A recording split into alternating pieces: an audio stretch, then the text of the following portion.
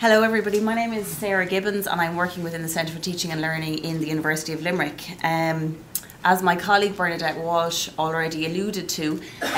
we set up a student engagement and success unit within the university summer 2015, and there were 3 positions appointed. I've had the privilege of being in 2 of them. The first year support role that Bernadette referred to, I was in for the inception, I suppose, of the unit, and it was very much a student-facing role. It was a role that was made available to first year students from orientation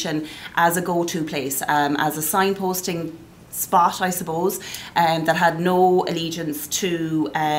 their course or otherwise. And I was probably in contact with over about 300 students who came to me, made contact with me in various different ways over their first year, and with that came a range of issues, a range of concerns, as you all would be aware of. And I've moved into then the education and educational development role, which is within the Centre for Teaching and Learning, but all of this is under the guise of student engagement and success.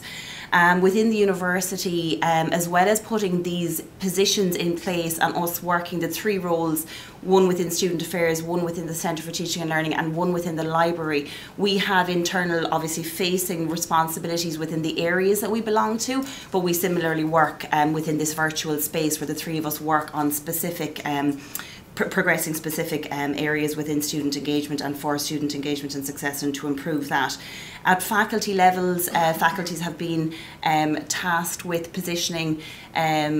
student engagement and success as an item for discussion within the faculties, but similarly at an institutional level a committee has been formed specifically to discuss and to progress the work in this area as well. So it's very much with that bottom up, top down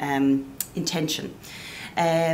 Within the Centre for Teaching and Learning there are 5 learning centres that come within the umbrella, and within the ICT Learning Centre at the moment there's a data tool that's being progressed within that space, and it's specifically to capture the issues, the concerns, the problems that students are coming to that learning centre with, capturing that in an online space with a view then to improving the type of work that the tutors in that space are undertaking. And then lastly, just to make reference to an institutional data warehousing project that's underway within the university at the moment, that has been scoped with a view to talking about or to responding to a lot of those higher level reporting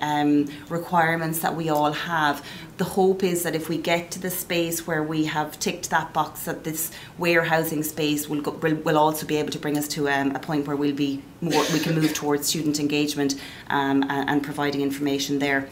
So opportunities and challenges, I suppose from an opportunities perspective, we've been lucky enough that there's been the resourcing of these particular positions,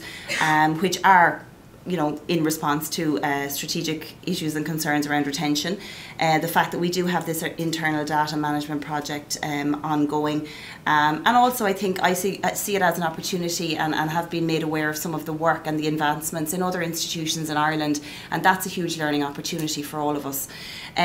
Challenges: data collection for us and for many, as people have been saying, is quite fragmented. There's different metrics that are being defined and recorded depending on work remits, and the view on what data is useful for and what its purpose should be as well. So next steps: to ensure student data is used to improve and complement the student experience. I think it's important as well that this is just one of the pieces that improves student engagement and success, and that it's not viewed at any point as just the one size fits all. Guidance in an institutional approach in the use of responsible learning analytics would be really incredibly useful, and how to inform and engage students and staff about learning analytics, and also the embedding of the ethical use of student data. Thanks.